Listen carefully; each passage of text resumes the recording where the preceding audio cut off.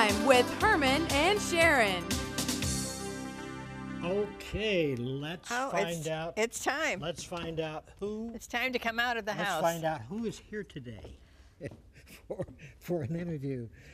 It is so neat to have you folks join us on a regular basis. The other day, I shared it with you. I was doing my jogging on the beach. Yeah. And coming back, I'm walking down the sidewalk, and this lady said, excuse me. So I turned around, and what's funny was a clap of lightning had just hit, and I was kind of wanting to. He was trying to get in the house. Kind of move off the beach, head for the house. Excuse me. I said, yes, and she goes, are you that guy that I used to watch all the time on TV? They took you off our cable. And I go, okay. I said, she lives in those I said, you live in these condos? She said, yes. I said, well, they determine who goes on their cable. What channels? Really? Yeah. I said, yes. So I said, I tell you, you can go to YouTube and find us, Herman and Sharron, and you can watch it. Oh, thank you. So off I went. But I thought that was kind of interesting that she... And the lightning didn't hit you? Yeah, no, but it was interesting because, I mean, I don't look like this when I'm jogging. And I told her, I said, it's amazing. People can recognize you no matter what you're doing, what outfit you have on. So it's kind of interesting. That's what happens to you when you're on television. Everybody recognizes you. Shopping malls, shopping centers, they're all over the place. We have, there's, I don't want to say this because I interview so many people, but I have. One of your favorites, how's that? Yeah, he would be my top 5 of all time. I mean, this guy is just fabulous. And I'm speaking, okay, I'm sure many of you out there agree, okay, but your sister, especially in Colorado. I know. I mean, she can't get enough to it. But before I tell you who it is, would you take a look at this clip, and then I'll introduce you to our guest. Franklin Delano Roosevelt was born January 30th, 1882 in Hyde Park, New York. The 32nd president, Franklin Roosevelt, was in office longer than any other, over 12 years, serving during the Great Depression and World War II. On October 6, 1935, FDR stated, "We cannot read the history of our rise and development as a nation without reckoning with the place the Bible has occupied in shaping the advances of the Republic.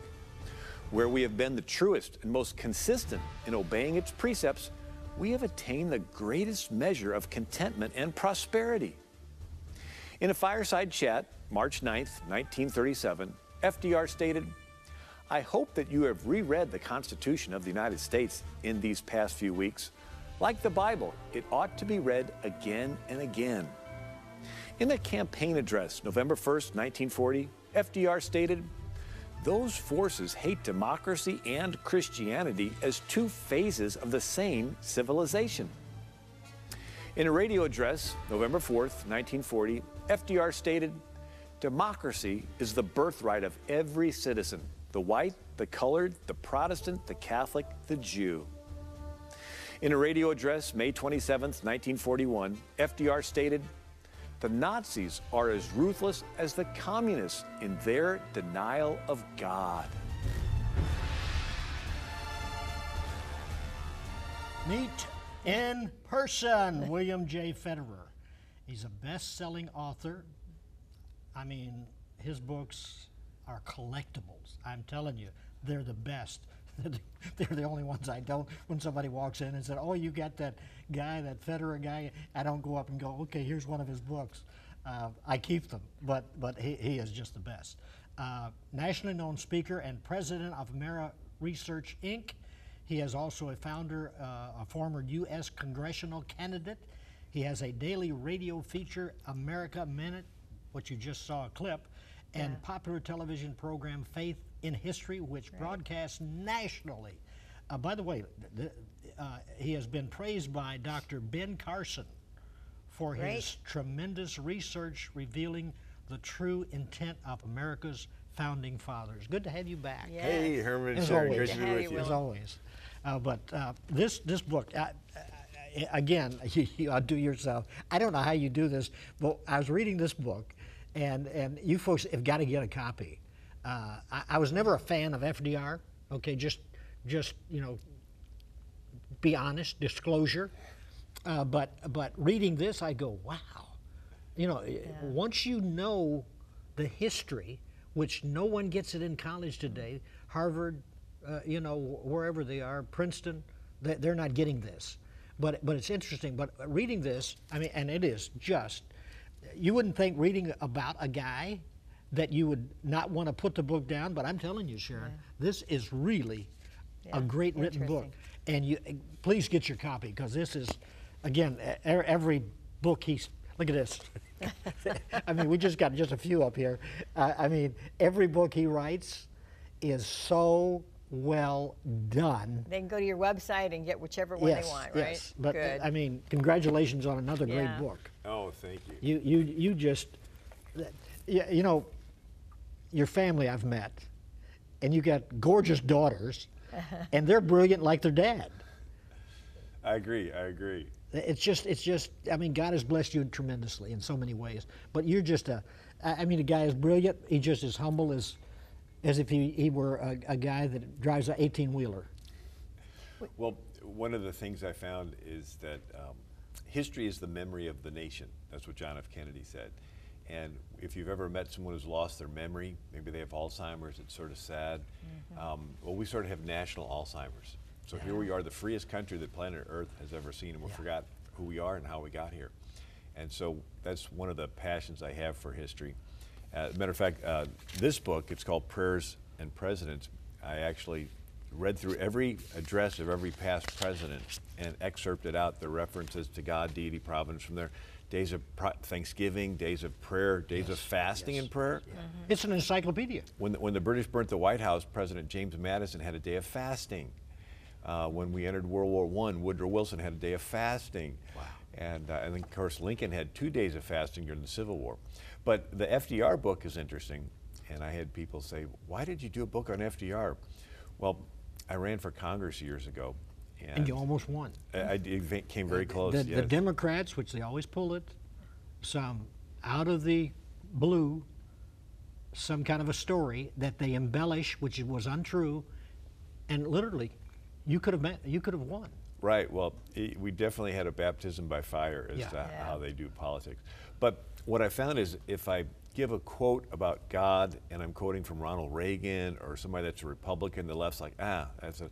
But if I could give a quote about God and I'm quoting John F. Kennedy or Harry S. Truman or Franklin D. Roosevelt, they're like, he said that? And so when I read the book, I mean, you've got them all in the front part, and then you start reading through the book, and I did just exactly what you said. He said that? One of the quotes, he says, preservation of these rights is vitally important, not only to us who enjoy them, but to the whole future of Christian civilization. I mean, it'd be a stretch for a Republican today to say, oh, we want to preserve Christian civilization. They're like, whoa, you're being intolerant toward these other faiths. Yes. But here's FDR just 70 years ago saying we want to preserve Christian civilization. Wow. Now, what was the catalyst? I mean, you have a prayer plaque, World War II memorial, Washington, D.C. What is that all about? Right. So the World War II memorial, individuals contributed lots of money. It's a beautiful, beautiful memorial. It's all done. There's not one mention of God on it. And now there's God mentioned 4 times on the Jefferson Memorial. There's God mentioned on the Lincoln Memorial, right? It says both sides read the same Bible, pray to the same God, the prayers both could not be answered. And it says the judgments of the Lord are altogether true and righteous. And there's quotes about God on all the other different memorials, but not on the World War II memorial. Matter of fact, one of the quotes, when the war was beginning, in his D-Day speech, in this speech on December 7th, FDR said, well, Pearl Harbor's been bombed, and then he said, we will gain the inevitable victory, so help us God. And so they have that quote on the World War II memorial. It says, we will gain the inevitable victory, period. They just happened to leave off, so help us God. So who's responsible for that? Well, it was sort of done during the Clinton administration, and the designers of the. Now you say during the Clinton administration, did they have the word out or was it implied that this is the way it is? How does somebody key into that? Well, they were called on it, and they said, well, we couldn't put all of the words of all the quotes up, so we had to take excerpts out, and they just happened to take excerpts out of anything that referenced God. Okay. So I send out a daily history email. It's called American Minute, and I had the D-Day prayer. And so this is June 6, 1944, where we land several 100,000 troops on the Normandy coast Right. and go to liberate France and then ultimately the war.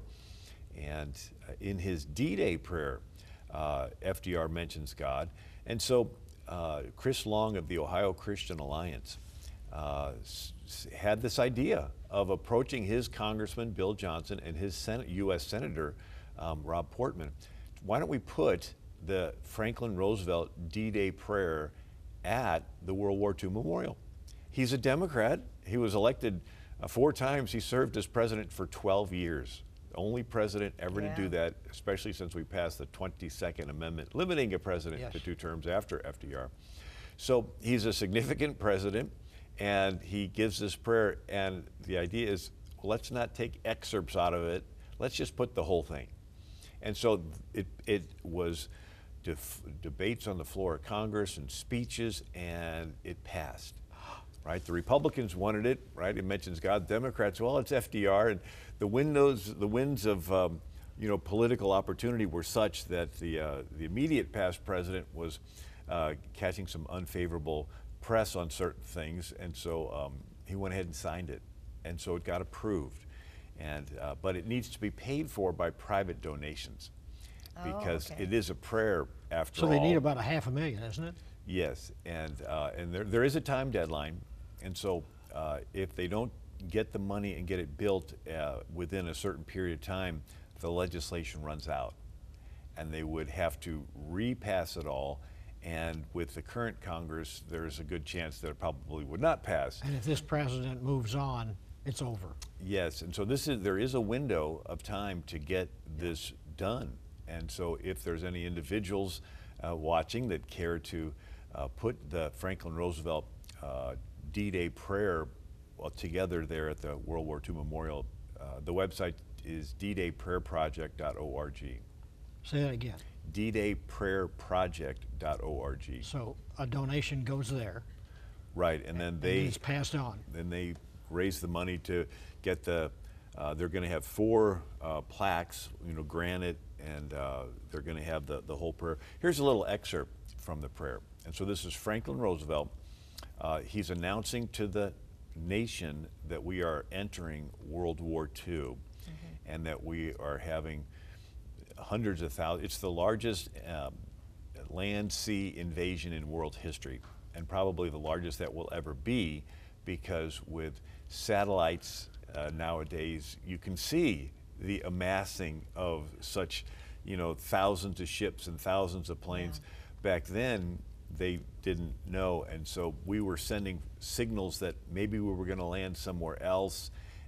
They would have all kinds of operations where they'd have, looked like plans that were lost, but they were lost intentionally, so the Nazis would get them and think, hey, they're gonna land over here. Yeah. There were even some where we had blow-up tanks. They literally had designed these so that they would place them in Fake tanks. tanks, Yeah. so they could fly over with a plane and they would look like real tanks. And then they set up speakers in the woods and would turn on sound of tank movements and truck movements and things clanking, so they would be like, I can hear something. What general was this? Well, Patton was one of them. Okay. He was not there at D-Day, and he was in another area of Europe, and so they thought, well, maybe he's going to be involved, and so the prayer that Franklin Roosevelt gave, it says, I ask you to join me in prayer. Again, this is 100 million people listening. Almighty God, our sons, pride of our nation, this day have set upon a mighty endeavor, a struggle to preserve our republic, our religion, and our civilization. Wow. And you think, republic, what's that? That's where the people are king, ruling through representatives, right? That's what we are, right? That's Right, what we're America a republic. is. So If we can keep it. if we can keep it. And so Hitler was the head of the National Socialist Workers' Party.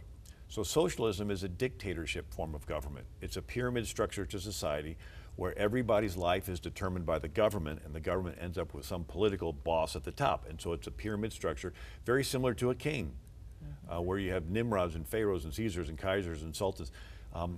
Stalin was the head of the Union of Soviet Socialist Republics. He was a dictator. So wherever you have a socialist country, you have a dictator, and you have the elite deep state party class that runs everything, and then the people's lives are all controlled by the government.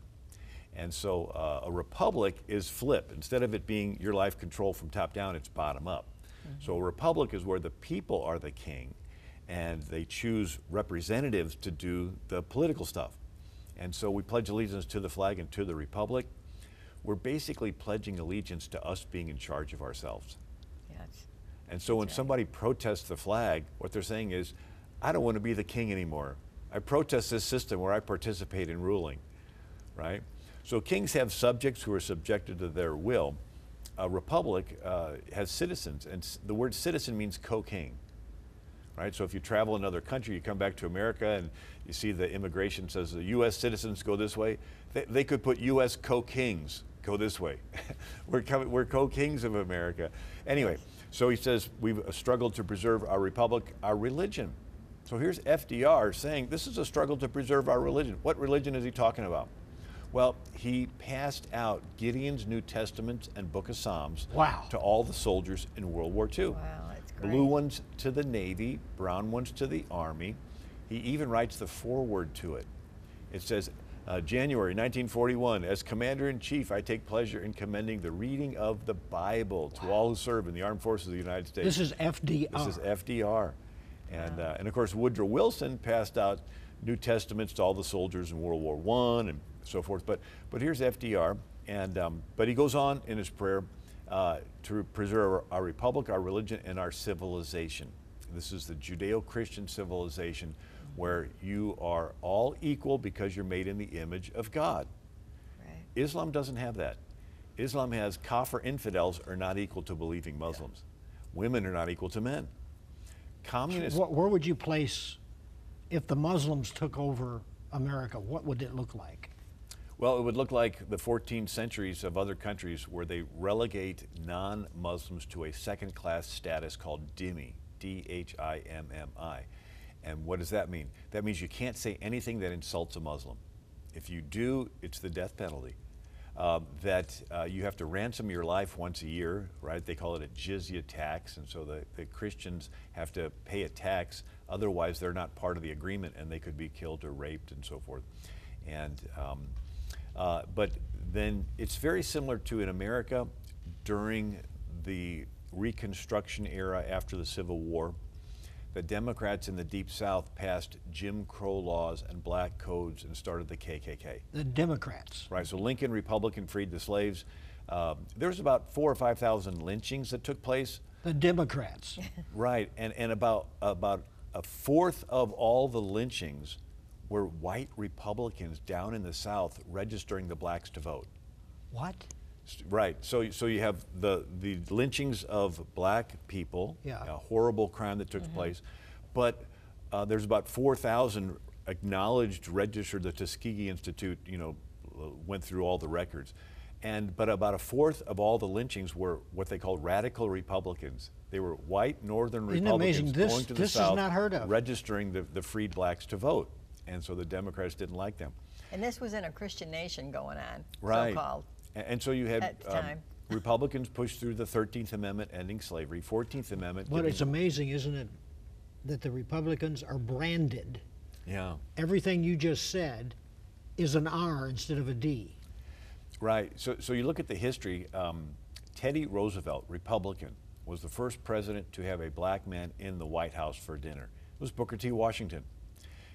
You had Democrat Woodrow Wilson segregate the military and segregate all the federal offices of the blacks on one side. A Democrat. You had Republican Eisenhower integrate the military, and then Republican President Eisenhower sends the federal troops to the South to force Democrat George Wallace to integrate the schools. A Republican. A Republican. I remember that. Right? And you had Democrat Strom Thurmond and Senator Byrd filibustering civil rights bills that Republicans were pushing through. And it wasn't till Lyndon Johnson came along and he did the big switch from intimidation to entitlement. So with the advent of television, it looked really bad that the Democrats were hosing blacks down on the street and sicking dogs on them. And so he said, we have to stop using tactics that look bad. Let's switch from intimidation to entitlement. And so he started the Great Society welfare state. And it was this push to get as many minorities to sign up for welfare as possible. So then you're beholding. Right. And so you think of the phenomenon. If you were getting a $1,000 check in the mail every week from someone you did not know, week after week, month after month, $1,000, $1,000, $1,000. After a few years of this, would you ask yourself, who is sending me this $1,000 check every week? I'm going to find out who they are and vote them out of office. No way. Would anybody do it? No way. I'd even say, oh, I got a couple more bills to pay. Let it come a little longer. Once you get people to receive free money from you, they will have the strongest motivation to want to keep you in office. And so the Great Society welfare state was a way to build a Democrat voter base, a dependency. And then LBJ also changed the immigration quotas. Prior to 1965 LBJ, most immigrants came from Europe. And they had a Judeo-Christian work ethic where it was almost a sign of failure to receive a welfare handout. And you would have families like in the Appalachian Mountains where they would starve rather than taking a government handout. Finally, the government realized if they said, well, look, bring a cabbage, which grow pretty easily there, bring a cabbage and we'll give you money in exchange, right? So they had to give something, even though they were throwing the cabbages in a ditch in the backyard. The people, their psyche, their ethic, they couldn't take a free handout because it was a sign of failure. Well, LBJ realized that immigrants from poorer third world countries had no problem taking a handout.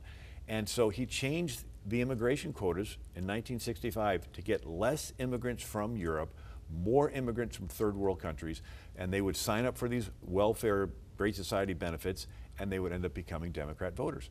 So these were tactics to build the Democrat voter base. And no walls anymore, no boundaries, no borders. That's what they're after today, so that they can have a greater population voting Democrat. They can forever be in office. Yeah, it's sort of interesting when you actually don't pay attention to the rhetoric, but look at the application. Right. So if you let a lot of illegal immigrants into a city and they camp out with homelessness and crime goes up, what happens? Well, people with families and people with financial means begin to move out of the city, and a higher percentage of those are Republicans, conservatives. Well, who's left in the city? A higher percentage of those on government handouts, which tend to be Democrat. And so if they can win the city, they win the state, right? So you got Illinois. Chicago will wait until all the rest of the state reports, and then they'll go over and win with enough Democrat votes, you know, the dead people voting and so forth. And so most of the voter fraud takes place in these big cities with these political machines. And so if they win the city, they win the state, they get all the electoral votes for the state, and the president is elected by electoral votes. So they actually have a political strategy to have homelessness and crime go up in the city on purpose, to have those that move out that tend to be more Republicans, and so they get a monopoly on the city, then they get all the state votes, and then they get all the electoral votes for the state, and they can determine who the next president's going to be. My goodness. Yeah. And it is, what you just gave is not hypothetical. It's what's happening today. Right. And then even if they don't vote, they are counted in the census. And the congressional districts are divvied up based on the census. So used to be one congressman for every 30,000 people, but they changed it. And so in 1911, they said, look, let's just do a census every 10 years and take the country and divide it by the 435 congressional seats. And so sometimes you'll have a state that loses population, that loses a congressman. They lose a congressional district. But states like California will get 53, 55 congressional seats, and then the electoral votes are divided up based on those electoral seats. and so they get more seats in Congress, more electoral votes. So again, So that's why they don't want the citizenship question on the Correct. census coming up right Right, now. right, because then they get counted, and then they get more congressmen, more congressional districts, more electoral Right, votes. right. So there's a political purpose behind it. I would put forth the question: if every illegal immigrant was going to vote for President Trump, would the Democrats fight so hard to let them in? No way. No, That's an there'd interesting be, question. There would be crime in the streets. Every window in every business would be broken if that were to take place. Yeah. Yeah. So anyway, back to FDR. He says, okay, prayer. We're announcing the invasion at D-Day, a struggle to preserve our republic, our religion, and our civilization. This Judeo-Christian civilization where you have rights from God, not from the state.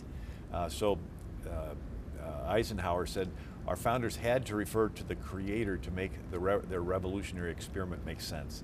Wow. And anyway, but he goes on, he says, give strength to their arms, stoutness to their hearts. And then he says, the enemy is strong, he may hurl back our forces. We know that by thy grace and thy righteousness the righteousness of our cause, our sons will triumph. And then he says, some will never return.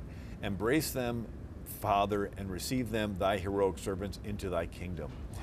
And so it's a Christian prayer. FDR was Episcopalian. Yes. He always had a minister come and give a prayer service before his inauguration, the 4 different times. And then again, he would give addresses, like I put in the book, at the 400th anniversary of the printing of the English Bible. Yeah. So it was there was a Bible printed in 1535, and so he had, 1935, and so he says we cannot trace the history of our rise and development as a nation without reckoning the place the Bible has occupied in the advances If the people of the want to Republic. give for that plaque, can they get the information from your website then?